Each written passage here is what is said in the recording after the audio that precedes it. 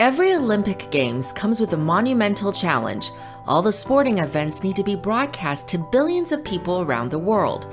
In order to deliver, an extensive broadcast infrastructure is built for each Olympic Games. The Main Media Center, or MMC, serves as a home base for rights-holding broadcasters, who must set up their equipment and run all operations from here, working with the Olympic Broadcasting Services, or OBS, to deliver the hours of programming to their home countries. For the Olympic Winter Games Beijing 2022, however, there were exciting changes to this traditional broadcast infrastructure. Now, for the first time during the Olympic Winter Games, OBS is able to deliver all the live content in high quality through the public cloud. This is made possible with Alibaba Cloud, the worldwide cloud services partner for the Olympic Games. In 2018, Alibaba Cloud and OBS launched the OBS Cloud to leverage Alibaba's cloud technology to address the pain points broadcasters face covering multiple Olympic events. OBS Cloud is an innovative broadcasting solution that operates entirely on the cloud.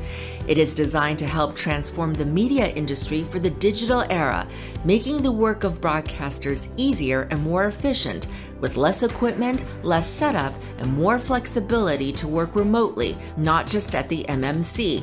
These improvements couldn't have been deployed at a better time at the Tokyo Games, when the COVID outbreak posed an additional challenge, limiting the number of production teams allowed to cover the Tokyo Games.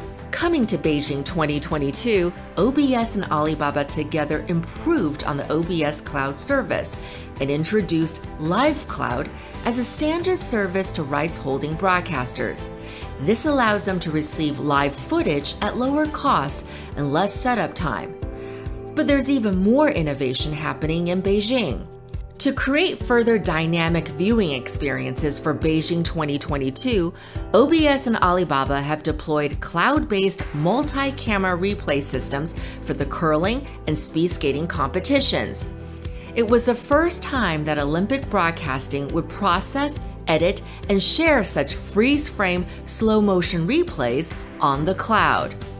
It could also generate 4K quality 3D footage, enabling a more immersive experience for global Olympic fans.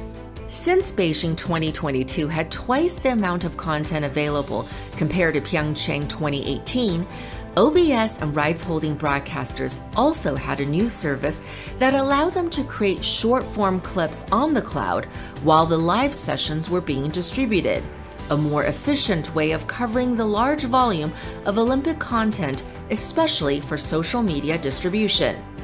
By utilizing cloud-based services, a sizable number of broadcasting crews were still able to work remotely while observing COVID rules. With more cloud technology available for broadcasters, Winter Olympic Games Beijing 2022 is another step forward in the digital transformation of broadcasting the Olympic Games.